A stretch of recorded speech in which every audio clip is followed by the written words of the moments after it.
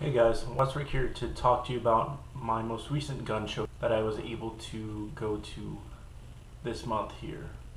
So, hadn't been in a very, very long time, probably more than a year, and I was extremely, extremely disappointed.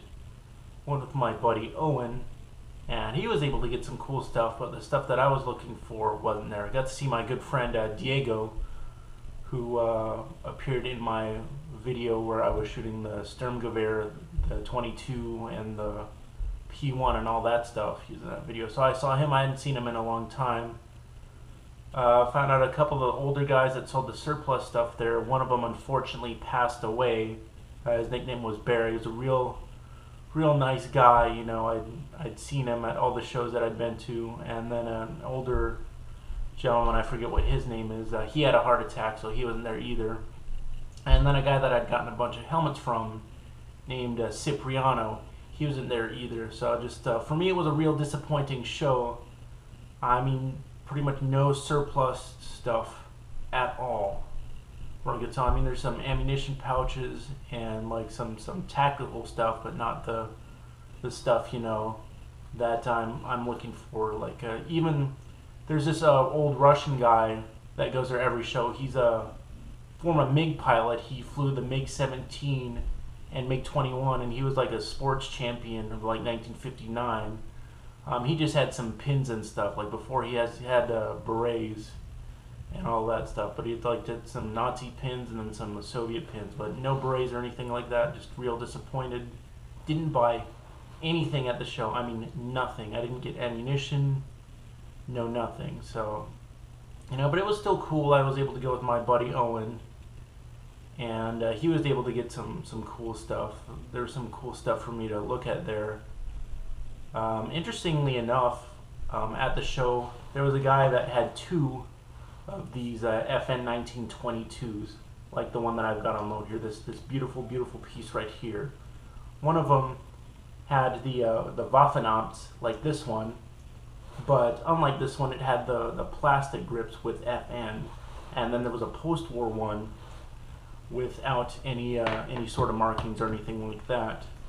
And the price seemed pretty reasonable. He wanted $300 for them. There's one thing that I was super tempted to get was there was a guy with a CZ52 for $325, but given my current situation, I wasn't able to put money down on that. I'm going to be getting something sweet here, hopefully, you know, sometime soon. Just that'll be a little bit of a surprise for later.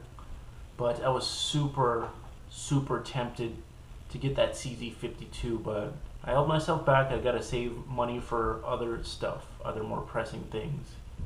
And, you know, I don't need another pistol right now, especially not a CZ, which ammunition for that's extremely expensive. The cheapest ammunition in the Tokarev caliber is like about $22 for a box of 50, so it's real expensive. So for this guy right here, the 32 ACP, I can get a box of 50 for $15.99, and for 380 ACP for my Bertha Thunder, it's about the same price. So, you know, just happy with this guy right now, and just, you know, I don't need another handgun. I need to save the money for other stuff. But so it was really a bust for me. But my buddy Owen made out pretty good. You know, maybe make a video with him later on about the stuff that he got. So, you know, disappointing show for me, and pretty much no surplus. I mean, there was some like I think there was maybe like a BDU top that I saw, like mostly newer stuff. And but mostly there's a lot more crap at the gun show. There's like people making wind chimes and selling gutters and hot tubs and a bunch of non-gun related stuff. So I mean, that kind of pissed me off a little bit. Owen too, but you know, I guess people want to diversify. You know, people that aren't going there to just buy guns, like maybe a spouse or girlfriend or something, tagging along with whoever. You know, finding something for them. So. Not a great show for me, especially after I hadn't gone in a while.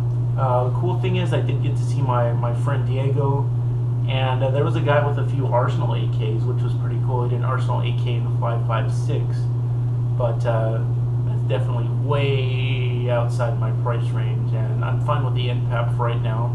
Took a look at some optics and stuff like that, but all in all, show was a bust. But one cool thing that did happen to me recently was I did get a cool knife for about $12. So I like this. It's a nice knife. So I definitely got more exciting videos coming down the pipe. Make sure you guys stay tuned, and as always, make sure to like, comment, subscribe, and share. And if you haven't checked out the Facebook page, make sure to check that out. Thanks for watching.